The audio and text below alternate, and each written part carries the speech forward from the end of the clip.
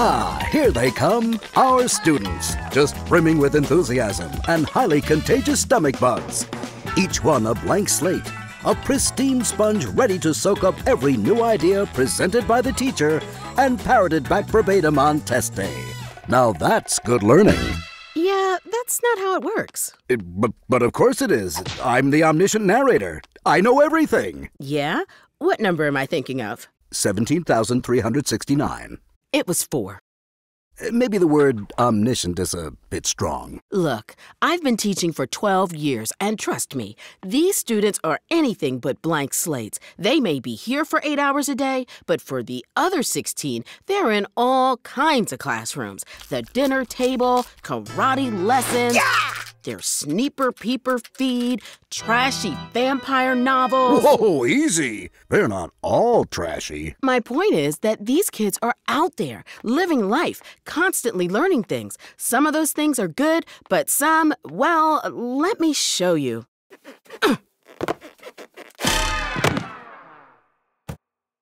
Okay, class. If I were to drop these 2 balls at the same time, which do you think would hit the ground first? I know this one. The basketball would hit the ground first. And what makes you think that, Justine? This one time, I tried to dunk confetti on my baby brother, who kind of crawls like a snail through mud. And it took forever for it to reach the ground, so I know that lighter things fall more slowly. It's basic physics. But her answer's all wrong. All objects fall towards Earth at the same rate, no matter what their mass. That's like falling 101. How did Justine pick up that wrong idea? Sounds like she got it by observing everyday life. The important thing is, right now that wrong idea makes more sense to her than the correct one. It's called a misconception. Well, just give her the right answer and the misconception will go away. It ain't that simple. Who is that? The guy who's been sticking around this school since you were in diapers. The name's Gummerson. I know, it's a little on the nose. Here's the deal, Jack. Children need to find ways to make sense of the world around them. We all do. And those ways of thinking are called mental models.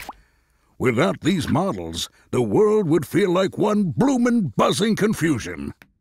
Mental models help us create order out of that confusion. Think of them as our own internal private explanations for why things are the way they are and do what they do. How do plants grow? How do whales communicate? How can anyone dislike cilantro? Ugh! Hate that stuff. Oh, boy. These mental models might be flawed or even completely wrong. But as long as they make it easier to navigate our day-to-day lives, we're reluctant to let them go. They're sticky, like me. So then, how can a teacher get students to actually learn new concepts? Well, we've already done step 1. We found out what Justine already thinks about this idea. If I don't ask students what they think and why, I won't be able to address their misconceptions. But once you know what they're thinking, what can you do about it? Think of Justine's brain as an ecosystem of all the ideas in her mind. Some peacefully coexisting, and others in trouble. Ah, there it is! The elusive misconception. The one that made Justine think all light objects take longer to fall? That's the one. Where'd that come from? Well, it looks like Miss Reyes is introducing a new idea to replace the misconception.